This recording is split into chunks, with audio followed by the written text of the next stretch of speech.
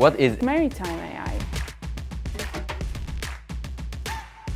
See the magic of Windward. So we're applying AI to the maritime domain. We're having thousands of tiny maritime experts that work super fast, implemented in the system. We use it to predict vessels' routes when they stop transmitting.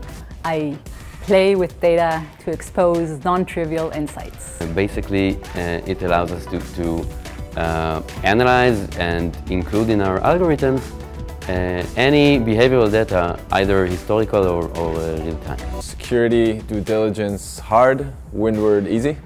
Windward is leading that evolution. Windward is actually the edge of the spear of that evolution, and building on that metaphor, I think that being the edge of the spear is pretty exciting stuff.